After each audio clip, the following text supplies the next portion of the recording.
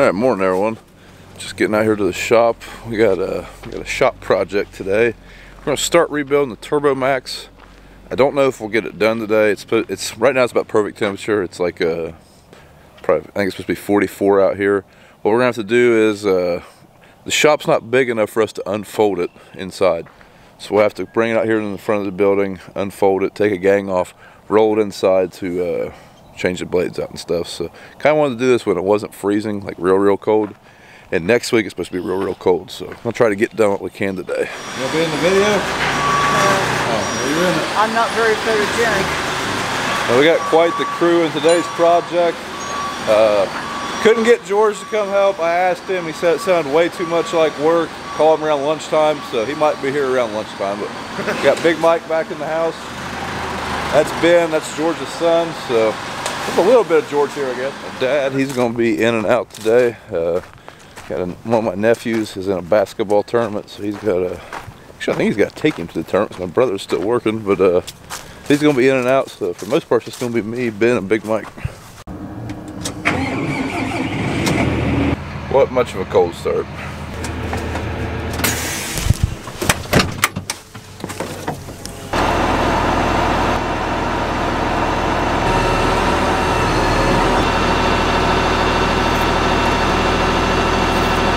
We'll put it in a track once we all win it. We just did pre-trimming. It's not going to work. Alright, we had to put the Turbo Max back down on the ground. We had it folded, we had it on the ground. We had to lift it up so we could get an impact under it to break them loose. We're just going to break them loose, then we'll lower it back on the ground, finish unbolting it. Once we do that, we'll fold the wing up, come in here with the forklift, grab a gang, take it inside, and reassemble it.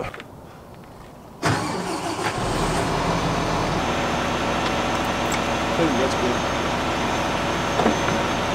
good. Gonna need two of them. Alright, we got there's 6 gangs on the back and 6 gangs on the front. Right now we're still trying to figure out the best system here. Right now we're trying to put this on a pallet. If it doesn't crush it, maybe we'll keep doing that. This way we can come in with the forklift, grab them and take them inside and do our work.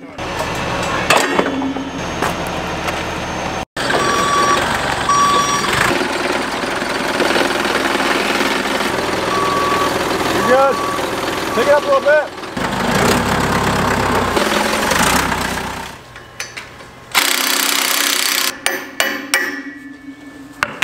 Two and 9/16. I don't know how this works.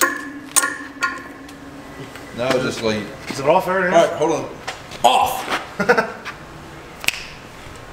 Ta-da. I always see all those people snap their fingers and then it happens. Didn't work. Trey came for a basketball game. Here we go.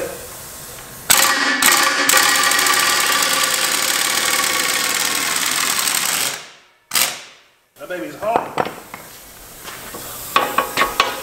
Alright, so far the tools that we've been using to get the gang down, that was 1 1 1/8, and then that's a 2 9/16 socket.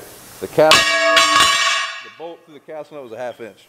Alright, I tell Trey to go get a pallet to put the old parts on, and he comes back with. You didn't say what that. Size.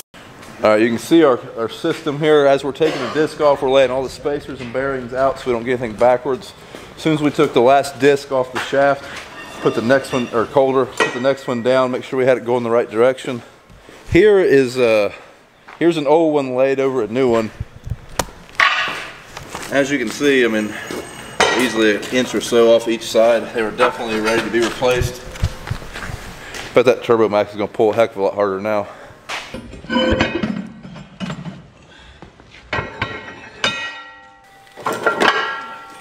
Here we go.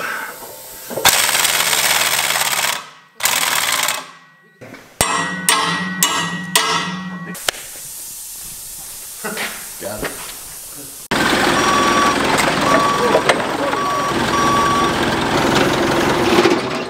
Alright, since some new discs are a lot taller than the old ones, we can't just slide under like we slid it out. So what we had to fold up the wing and then put the gang under it and then fold it down. The guys were spotting as I was folding it down, and it seems to be working pretty good right now. Hold on, let me move it.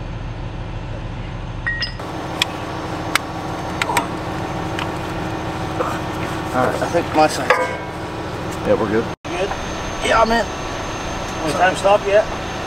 Yeah, I can get a bolt on it. Take a wrench. Yeah.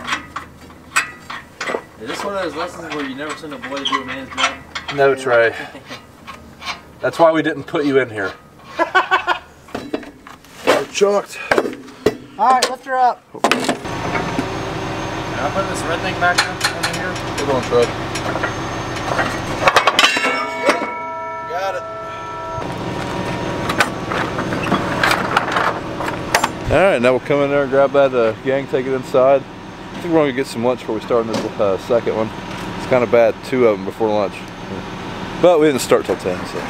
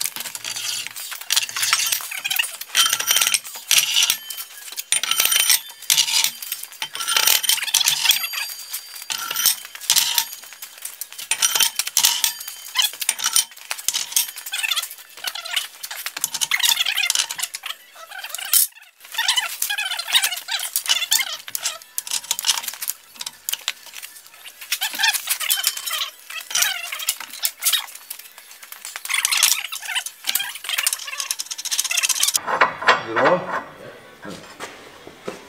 Good. Alright, one thing we've done different on the second one is we used some zip ties to hold the bearings together. That was kind of a pain in the butt last time, they kept falling apart. So hopefully that'll make it go on there a little bit easier, and we can get a third gang accomplished today. Might even get 4.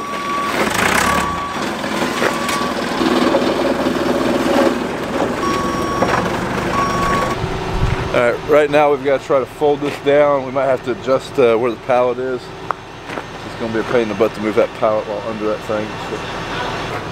See, like right there, you can tell that's going to hit that disc. So use the forklift to slide that in a little bit more. Gotta go back a little bit more.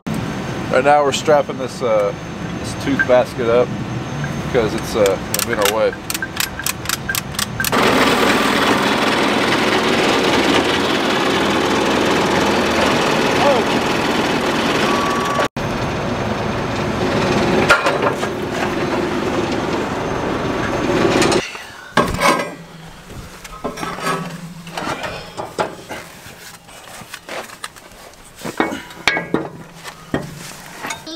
You sound like your rain boots. Did you get a new toy, Emmy? One of the things we're doing while we're taking these off is we're checking the bearings, make sure they feel okay. We've got several new bearings. We don't have enough for the whole Turbo Max, but especially on these outside ones, unless they're pretty bad, we're going to leave them. We're definitely going to replace the ones on the inside of the disc. Did have one bad bearing on this one, first one so far. Well, Dad just got back from the ball game. Someone, I mentioned before we're going to take a wheel motor off this. I guess I thought it was a different one, but it's that one. Someone asked how we jack the sprayer up. That's the apparatus we invented for it. So I'll try to catch some footage of it while we're working on the Turbo Max. He's going to take his wheel motor off. Up, son, pull up. Turns out it's a heck of a lot easier when you come in from the front with the forklift. Good news, we're a quarter of the way done. Now hold the wrench and hold it on the nut. Yeah, not just stand there. He's just a boy. Need a wrench on it. Back one off. Yeah, I'll hold that till you get the back one. You gotta use the facilities at this place.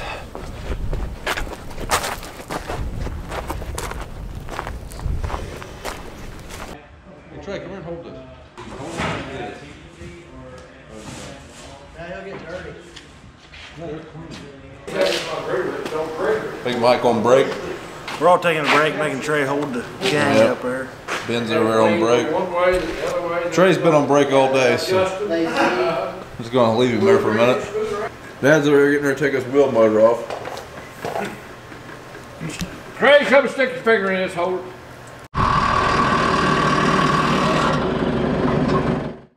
Well, we've given up on the Turbo Max for now.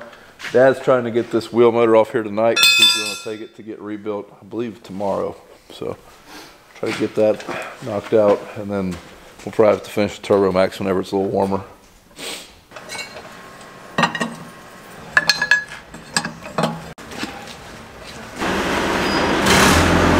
Hey, Cody, get me that blue chug right there. Well,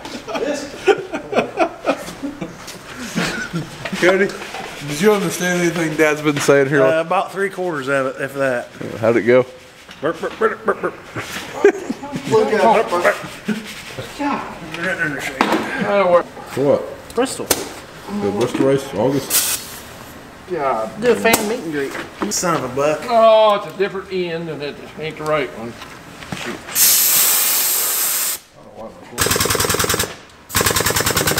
Guys, that how it works? See? Can I do an instructional video, Dad? Like it was nothing. Struggled.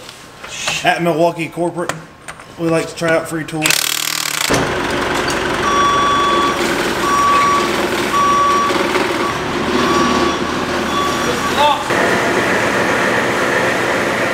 We've got to take this whole assembly right here off of it. How long has this thing leaked, Dad? Really, ever since I had it. They said it got worse, but I'd fix it. Well, here it is. They ain't gonna fix it because the guy went out of business. Sold to me. Yeah, we had this sprayer before Case IH or CNH or whatever owned Miller, and the dealer we bought it off of said he'd fix this thing, and that was 5 years ago. Shouldn't be, should it? The lines go down in the top of the tank, so hopefully it won't leak much. Well, I'm gonna put the Challenger up. We're like I said, we're not gonna put any more blades on. We're gonna try to get that sprayer plant or sprayer wheel motor off of there. I was hoping to get a little bit more done, but like I said, we didn't really get a start until about 10. By the time we got everything ready to go, it's about 10:30 or so. So we at least got a little over a third of it done. So just have to knock the rest of it out when we get a chance. It's definitely one of my least favorite jobs we've done, but it's not that bad when you got guys helping you like working with. So I don't know, it was a fun time, but it wasn't real fun. What made like, as Cody would say, sitting there watching NASCAR would have been a lot funner, but it could have been a lot worse. I was like, if you haven't gathered, Cody and Ben are pretty big NASCAR fans. That's why we can't work on this tomorrow. I'll never get them away from the TV. Okay. Hard to believe them things get that corroded with all that oil on them. 28. I know, but shit, they're... 28 is... Well, we pretty well got the wheel motor ready to come off there. We've got 2 bolts on it. First, we got to get rid of that tire. We're going to throw it onto a pallet and then get a smaller pallet that we can hold up to that wheel motor and then bolt it. Take off.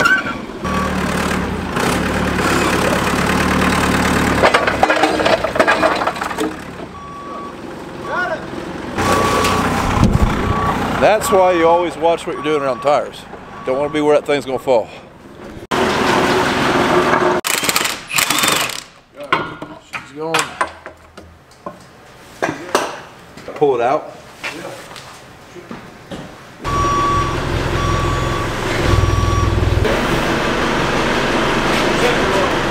I think it might straddle that. Well, there's a thing there.